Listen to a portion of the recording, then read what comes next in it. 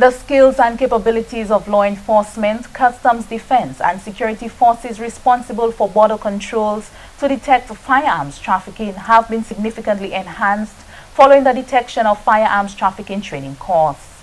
The course, which came to a close on Friday, 24th September, focused on the detection of firearms trafficking through postal and fast parcels at land and maritime borders.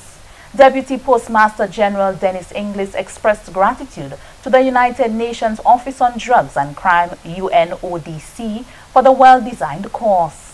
And I'm heartened that this has not dissuaded agencies from focusing efforts on dealing with other ills that affect our borders.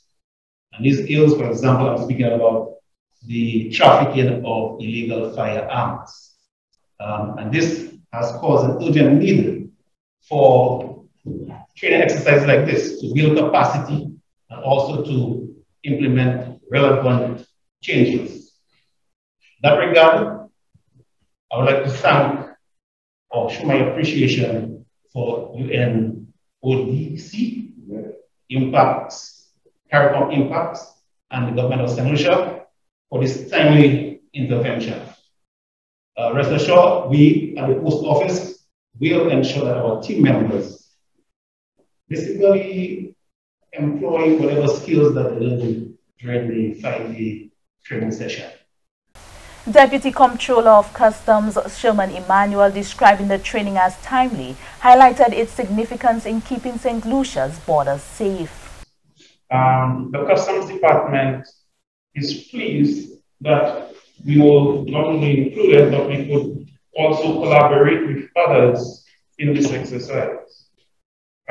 We believe, like the Royal St. Lucia Police Force and the Postal Service as well, our mandate has a significant national security implication if it is not carried out as it ought to.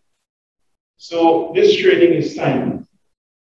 It is timely, and we are happy that we could have had a number of officers benefit from this training, and we do believe that the training will be implemented, will be carried out, and we believe that it is going to positively impact our border security situation.